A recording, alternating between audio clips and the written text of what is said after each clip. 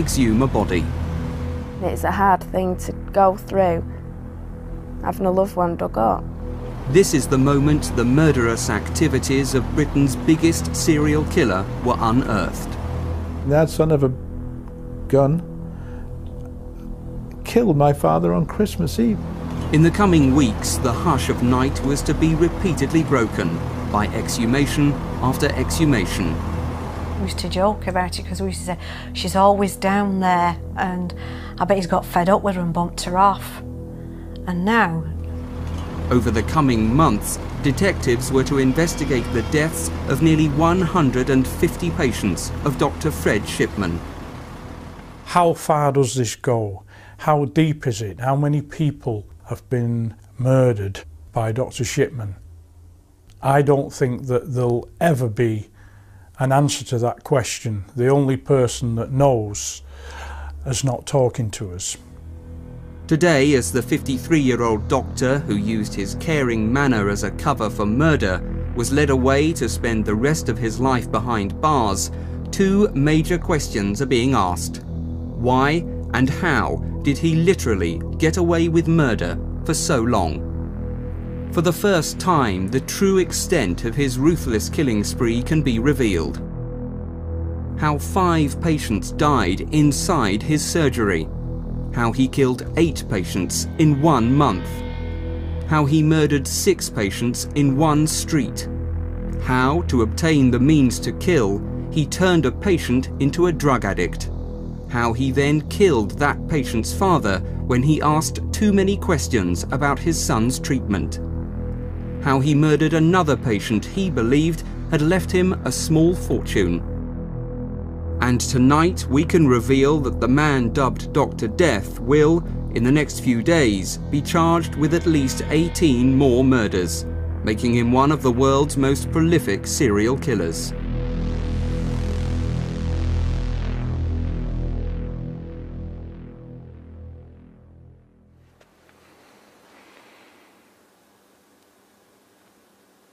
A senior detective lights candles to the memory of 15 murder victims of Dr. Harold Frederick Shipman.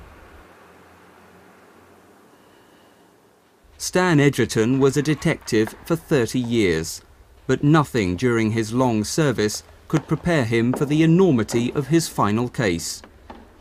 He still finds it difficult to come to terms with. The exhumations created numerous emotions, and the one that sticks in my mind more than any is intrusion. Not only were we intruding into death, we were intruding into the grief of the families. Only months away from retirement, Inspector Edgerton was asked to investigate what appeared to be a routine case, never envisaging that it would lead to him exhuming 12 bodies and arresting and charging a mass murderer. This was a case of forgery and attempting to obtain monies by deception. Never at the beginning of the investigation did I ever envisage that I'd be dealing with not only one murder investigation, but a number of murder investigations.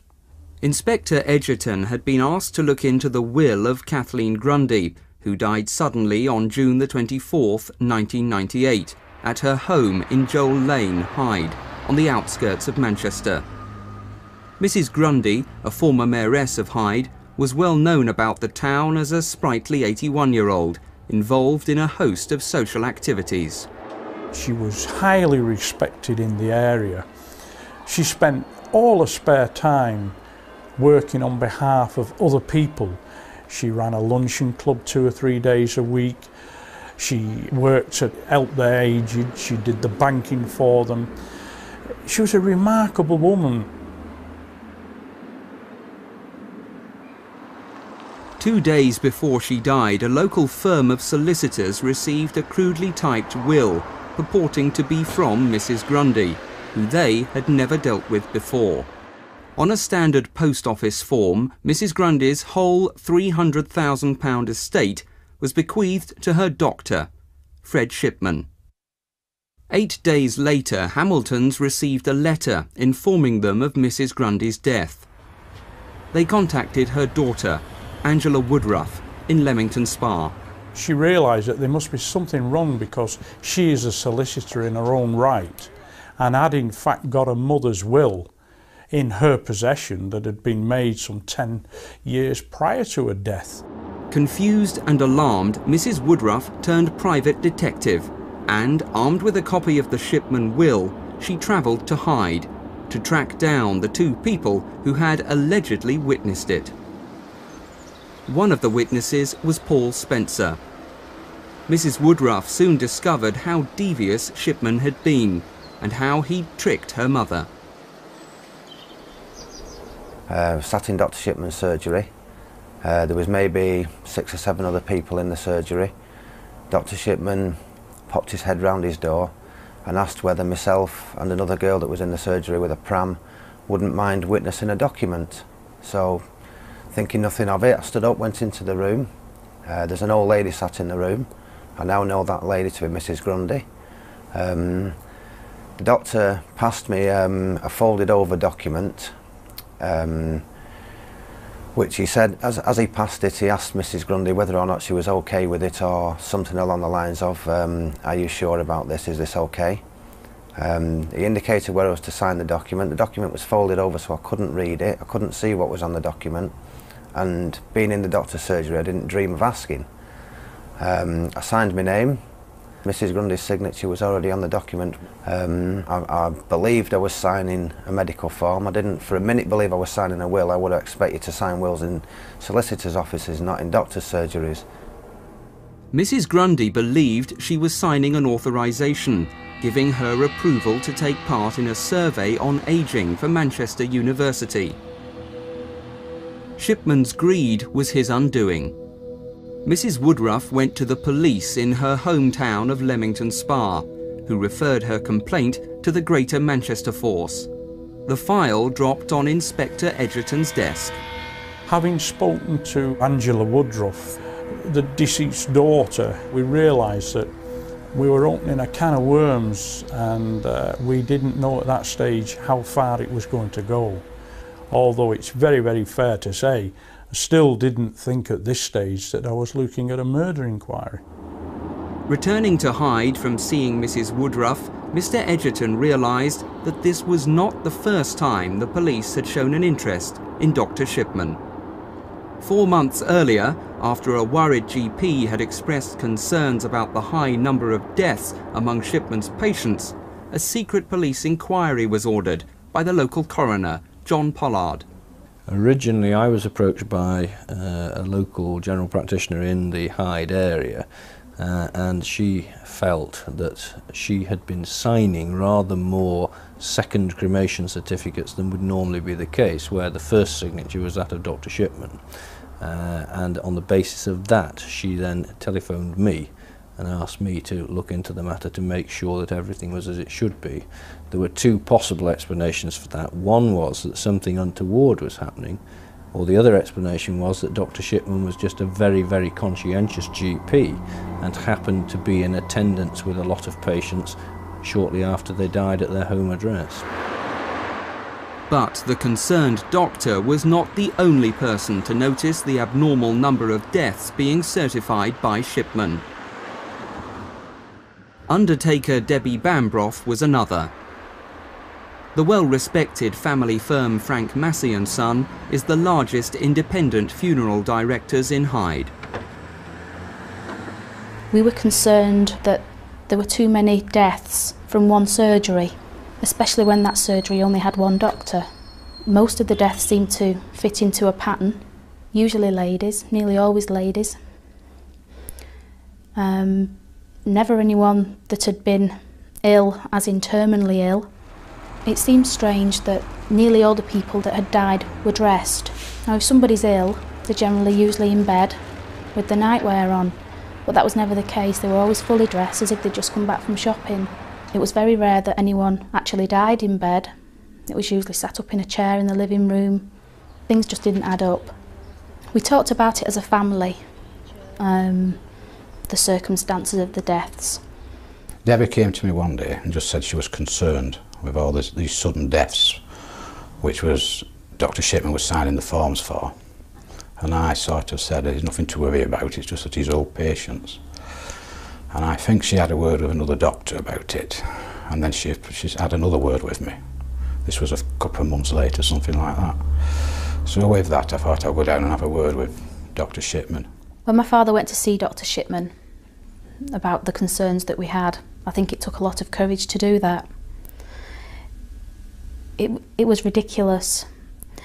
We trust a man, trust a doctor, and for us to make accusations, assumptions, to have concerns about a doctor maybe murdering people, because that's what it is. I was the last one in the surgery at the time. Said to me, yes, come on in. I went in his surgery. I told him then it was a bit rather embarrassing what I'd come for, and explained to him that both myself and my daughter were a bit concerned with some of these deaths. And he didn't show any signs of shock, surprise, anything at all. He just said, oh, I'll show you. He got his book out, which is the register that he keeps a copy of the certificate that he's given to a next of kin to a deceased person, and showed me on there, and he said anybody can come and look at this book that wishes to. Our minds had been put at ease, maybe not fully, but had been put at ease by various people in authority that there was nothing untoward. We had a call off a police constable. The constable just said to us what it boils down to is he's got a vast amount of patients, elderly patients, and he's such a caring doctor that it's just he gets more deaths than anybody else, and with that I was quite satisfied. The police carried out a full investigation at that stage based upon the instructions that I gave to them. I was quite satisfied with the inquiry that they made, but it led to nothing. They couldn't see anything that was wrong at that time. Mr. Pollard's instructions that Shipman was not to be made aware of any inquiries or their source prevented police carrying out a full investigation. I would carry on going to see my doctor, Dr. Shipman, as normal. And the longer I sat in his room, the more I thought how ridiculous these suspicions and concerns had been. It was impossible to think that my doctor, who I trusted in and confided in, could be doing something so terrible. Aware from Debbie's father's visit that his murderous activities had aroused suspicions, did Shipman panic and hurriedly decide to forge Mrs. Grundy's will to provide him with the funds to flee? Inspector Edgerton thinks not. It's been suggested from a number of sources that one of the reasons why he perhaps forged the will as he did was that he thought that his world was collapsing around him. I personally don't go along with that view at all. It's my firm belief that he thought he was so invincible, so super intelligent, that he thought that the police weren't aware of what was going on. Following the coroner's inquiry, Shipman's belief that he could fool anyone led him to commit 3 more murders, the last being Mrs. Grundy. The crude forging of her will was the act of supreme arrogance that was to be his downfall. And I think it's part of this arrogance. I've got away with this for the length of time that I have. Nobody's queried me about it, nobody's questioned me about it. I might as well make a few bob out of this. It may well have been his thoughts. And he's proceeded to put together that will, which, when you look at it, is just an amateurish attempt. The inquiry was beginning to take off at a rapid rate of knots, and I've got to say that Detective Superintendent Bernard Postles took hold of things then and said, well, let's sit down and let's go through this piece by piece and let's simulate exactly what we've got. It must have made him sit up sharply in his chair when a detective inspector suddenly talking about exhumation of bodies. But to give him his due, it didn't take him long to realise and grasp that what I was telling him was probably the only direction that we could go in. In the dead of night, A month after Mrs. Grundy was buried at Hyde Chapel, Inspector Edgerton was in charge of exhuming her body. The actual logistics of doing an exhumation is a mammoth operation. There are so many things to have to consider to keep the decency of the matter, to show respect and reverence to the deceased remains. There was the family that had to be considered. We had to make sure that we'd identified the correct grave. We had to take soil samples, make sure that the mortuary were put on notice because we were going to have a post-mortem. It's a strange feeling to be stood there at 3 o'clock in the morning in the pitch dark with a team of men that were going to dig up a body. Being the senior officer at the exhumations, I was also conscious of the welfare of all the staff that were there, even though some of them were not police officers, they were civilian members of support staff. I was conscious of their feelings as well. At the same time as Mrs. Grundy was being exhumed, Stan Edgerton had a team of detectives raid Shipman's home and surgery, looking for the typewriter and other evidence used to forge the will. Dr. Shipman was well aware of what we were looking for and in fact produced the typewriter, which is a portable typewriter. It didn't look a very expensive machine, but he produced it from a cupboard in the surgery. The typewriter, the forged will and samples taken from Mrs. Grundy's liver and muscle tissue were sent to the Forensic Science Laboratory at Chorley for analysis. Experts quickly established that Shipman's typewriter had been used to forge the will and the letter.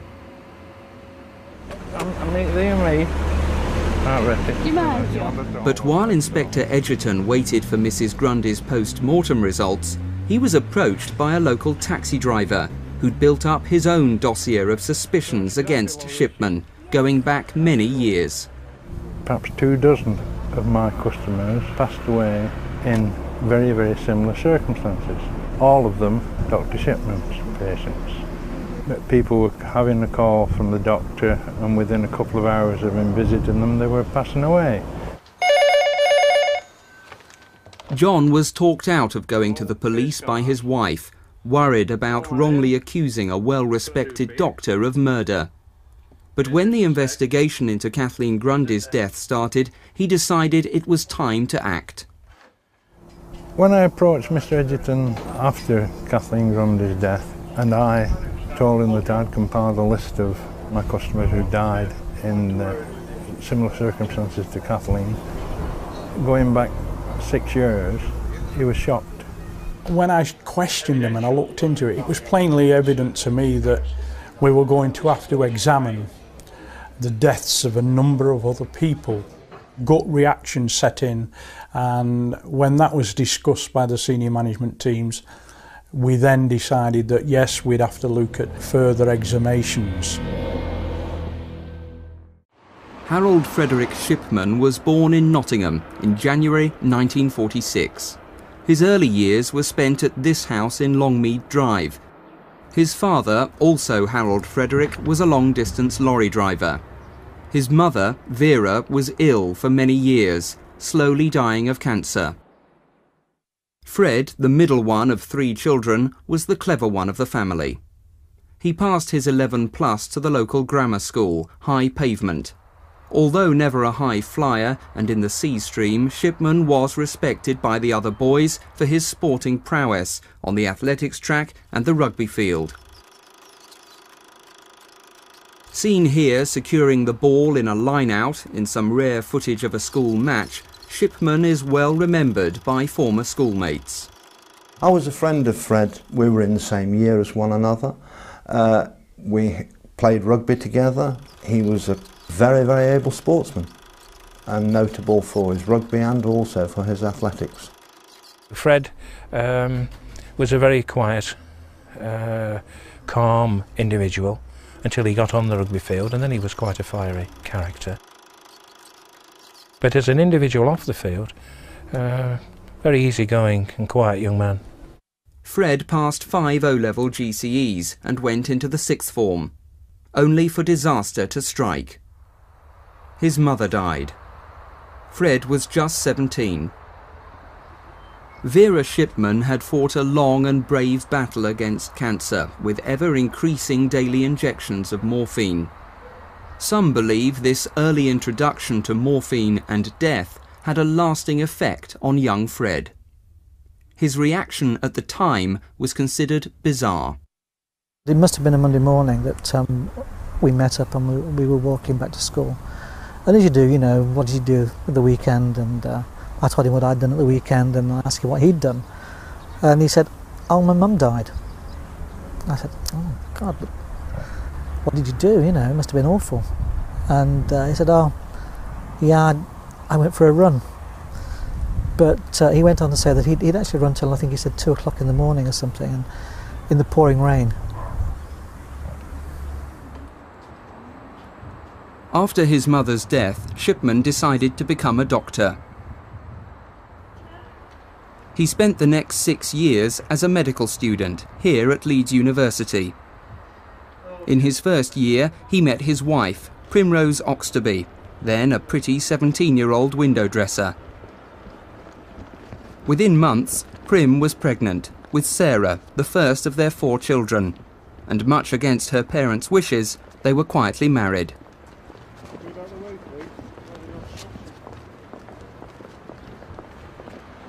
After a couple of years training as a houseman, Shipman joined a group GP practice in the Yorkshire mill town of Todmorden in the mid-1970s. He's remembered fondly for his enthusiasm. It started with a keen young man coming with the latest ideas and techniques with a great deal of enthusiasm and very much hands-on, putting it into practice and encouraging us all to do the same thing. And I think we all benefited from his sojourn with us. Despite his popularity, Fred had problems. He started having mysterious blackouts. Dr. Grieve, Shipman's senior partner at the time, remembers being called to Fred's home after he collapsed in the bath. He had 1 or 2 blackouts and was finally diagnosed by a consultant as having epilepsy and being unable to drive a car. So his wife volunteered to fill in this so that he could continue to work, which he did very efficiently. But Fred Shipman hadn't told his colleagues the truth. He was a drug addict with a huge dependency on pethidine, a painkiller used in childbirth. I mean, there wasn't any great disaster or anything. It was just he could no longer. He was a sick doctor. There he had to go.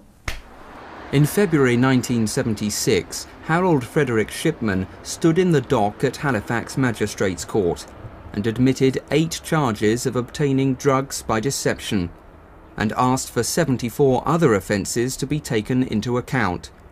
He was fined a total of £600. The court heard he obtained the highly addictive drug by over-prescribing for patients at a local nursing home and by forging prescriptions. Shipman agreed to undergo treatment at the renowned Retreat Hospital in York. Although the General Medical Council was notified, Shipman was not struck off. In 1979, free of his addiction, he applied to join a group practice in Hyde, a small Cheshire market town with a population of 60,000. At his interview, the 6 partners were impressed by Shipman, particularly his honesty that he had been addicted to pethidine. They decided to give him a second chance. Fred Shipman threw himself into local community life, both as a hard-working doctor and as a member of local organisations, like the St John Ambulance Brigade, the Scouts, and as a local school governor. He soon became so popular that he had a long waiting list of people wanting to join his panel. But in 1991, Shipman delivered a bombshell to his partners. After almost 12 years, he was leaving to go it alone in a single-handed practice, and glibly announced he was taking his 3,000 patients with him. The parting was acrimonious, but Shipman didn't care. He'd carefully planned the move for months, and within weeks opened just a few yards away in a converted shop in Market Street. Now, unsupervised, he could enjoy his secret self-indulgence: murder. And as a single-handed general practitioner, he would show them, he would show how good he was and how he could help people, and he would do things his own way, and without the breaks of working in a partnership, the constraints that daily testing yourself against colleagues has on one, perhaps that was one of the factors that led to him going off the rails. How seriously Shipman had gone off the rails only became clear when the toxicology results came back from the Forensic Science Laboratory. I'm still amazed that the results that we got back from the forensic examination were as they were. I didn't expect that for 1 minute. The death certificate issued by Shipman recorded Kathleen Grundy had died of old age. The truth was, she'd been killed by a massive dose of morphine. Such an amount that the forensic scientist had no doubt that death would have occurred in quite a short time. She had been to visit him on the previous day to her death at around about 4 o'clock, and he made an appointment with her to go and take a blood sample the following morning. He's made an appointment to kill her. When questioned, Shipman's incredible claim was that Mrs. Grundy, at 81, was a heroin addict. What had started as a simple fraud investigation was now a full-scale murder inquiry. Information flooded in from anxious callers to special helplines, and detectives began to notice a pattern to the deaths. Bye-bye.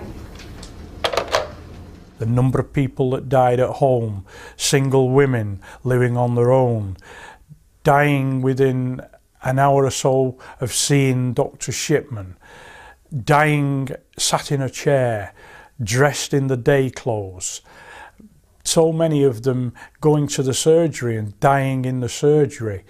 It just stretched logic to something that you could not believe, and right away we knew that we were probably dealing with one of the biggest murder investigations that one could imagine. But it was Shipman's fascination with computers that was to provide another major breakthrough for the inquiry team and help convict him. Detectives examined the deaths of nearly 150 of his patients. Checks of some of the computerised records of some of the deceased patients revealed that visits that they'd made to the surgery had been obliterated. Things that had been written in about the patient's health had been taken out, and we can only surmise that that was done because it didn't correspond with what was on the death certificate. On other occasions, visits appeared on the patient's record when in fact we believed that no visit was made to the surgery. It was as though he was building up a history that would tie in with the medical records that he wrote onto the death certificate. He was certainly covering up his tracks for something. And police computer experts soon discovered what it was.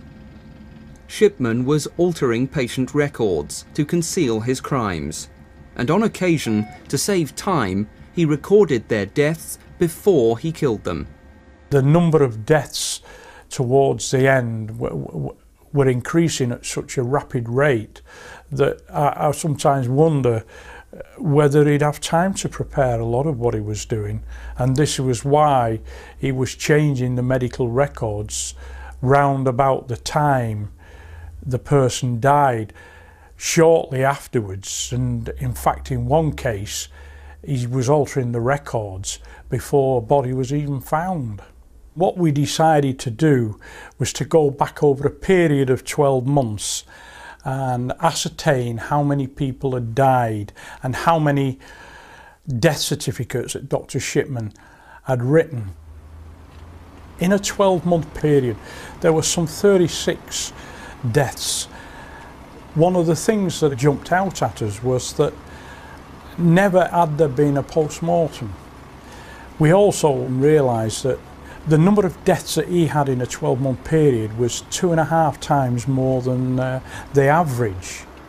An incident room had been set up at Ashton-under-Lyne police station, manned by 56 hand-picked detectives.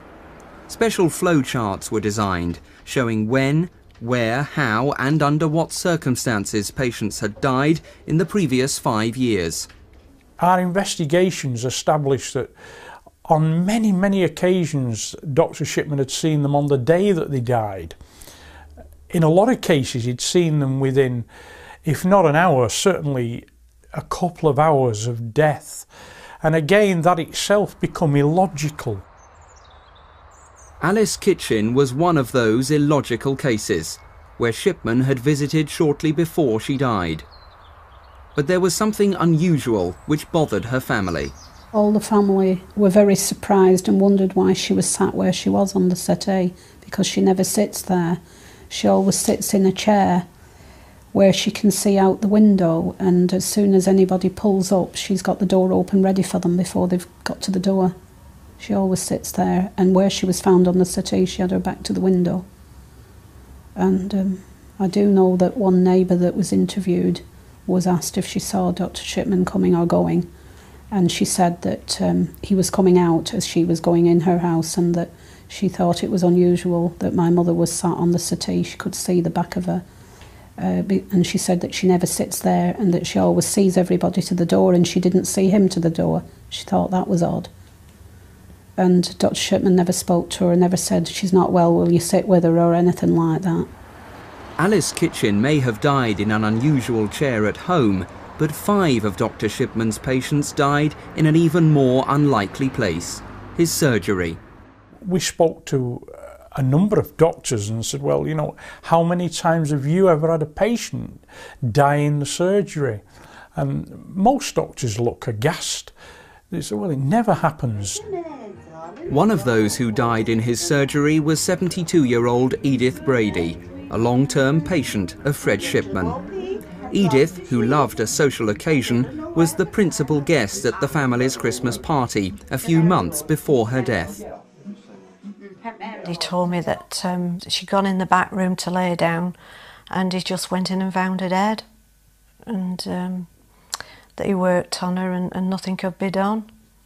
So we spent some time when I gave her a kiss, and I noticed how tidy she was, and they said it was her heart, and we just accepted that that's what it was.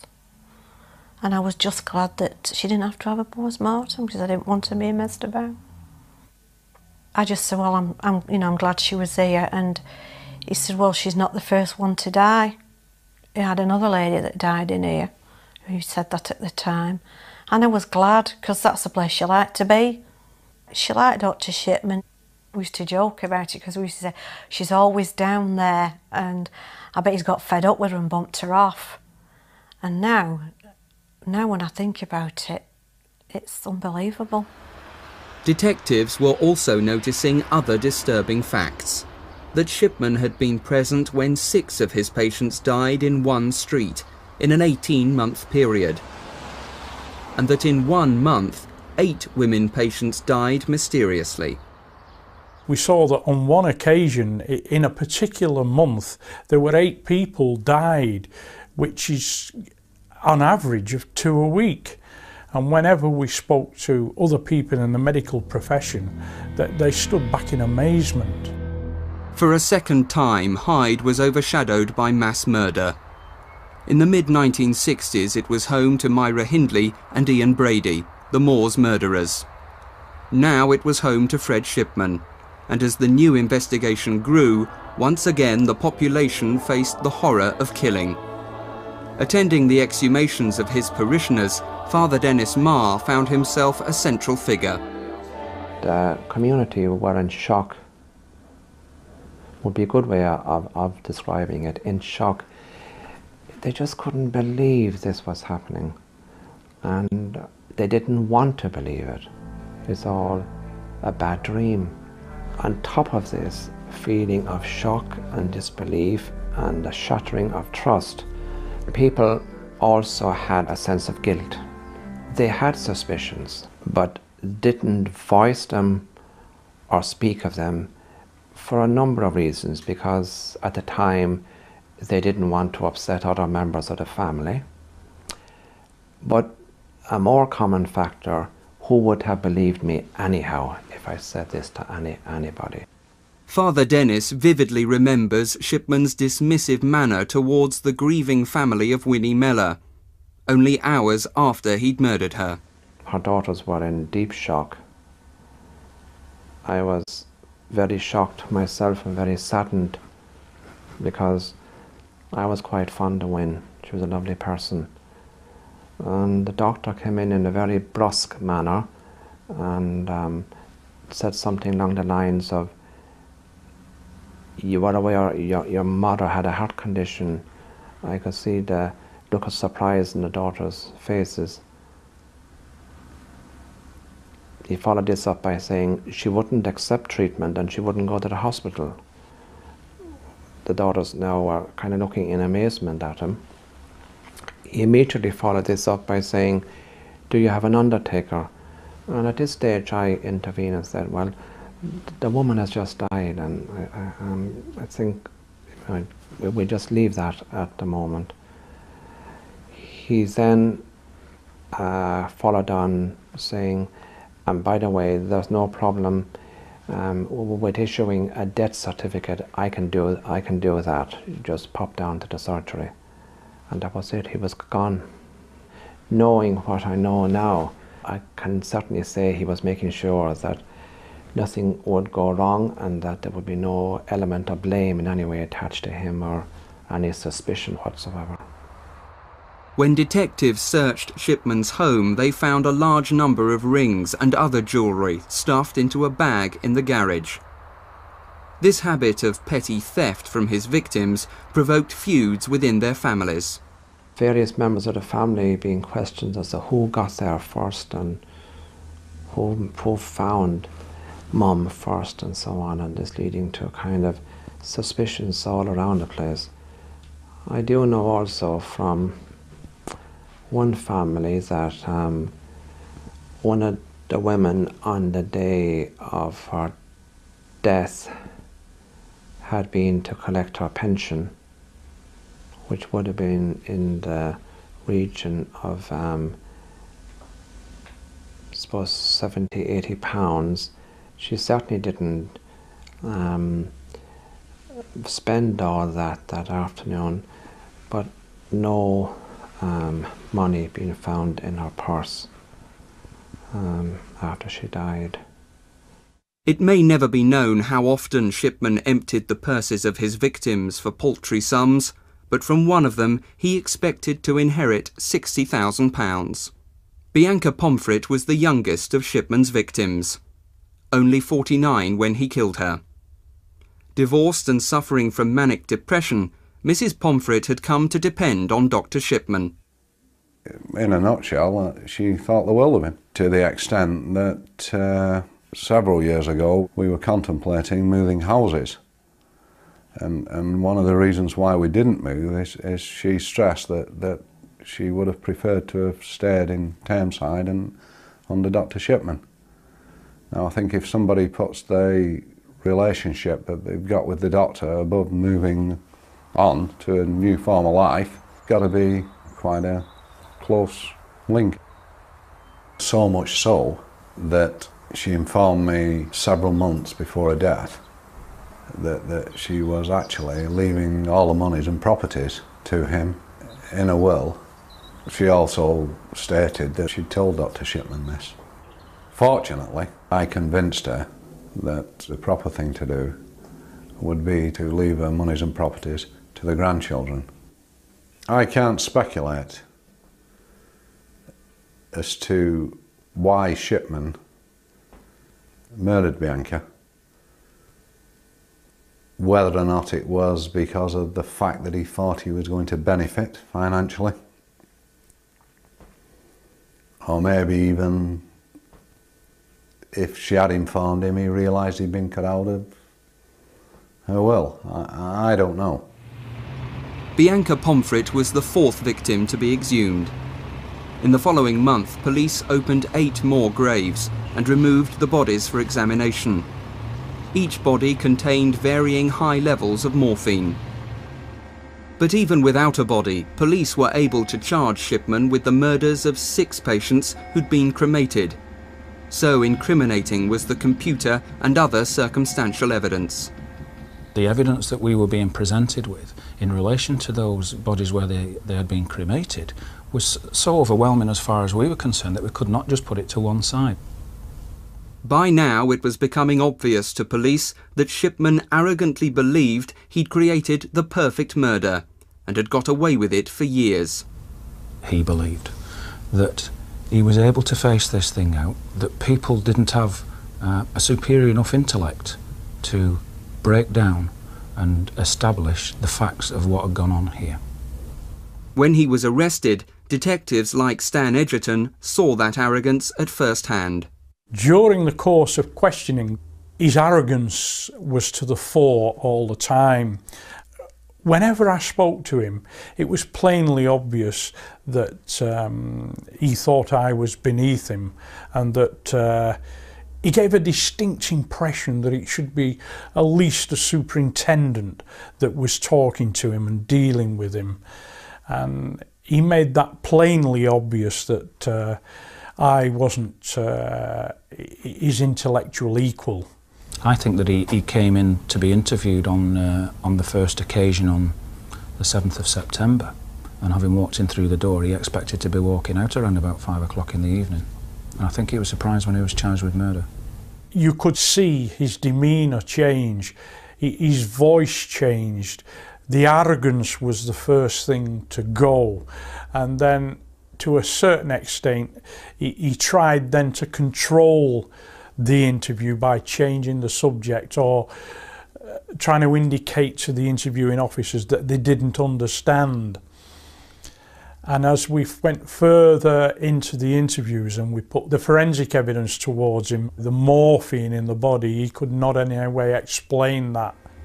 The medical records, he couldn't explain again why they'd been changed. Eventually he got more and more distressed, and at one stage actually broke down.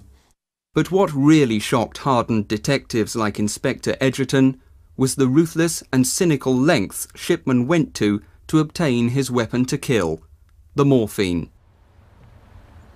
2 years ago, former airline pilot Jim King was wrongly diagnosed with cancer, a week after marrying his American wife Debbie.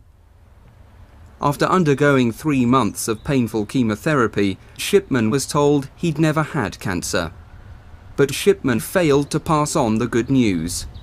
Instead, Shipman continued to prescribe Jim massive amounts of morphine in order to maintain a regular supply of his murder weapon.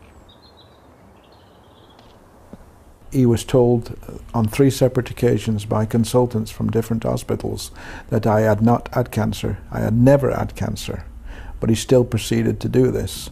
I know now why he did this, because the more patients that you have are terminally ill, the more morphine that you can have in your stock. If you're in general medical practice and you are caring for terminal patients at home, sooner or later you can guarantee that you will acquire heroin which has been unused and which you basically do not have to account for. Jim's father, a Shipman patient, was so concerned about his son's health that he started asking questions.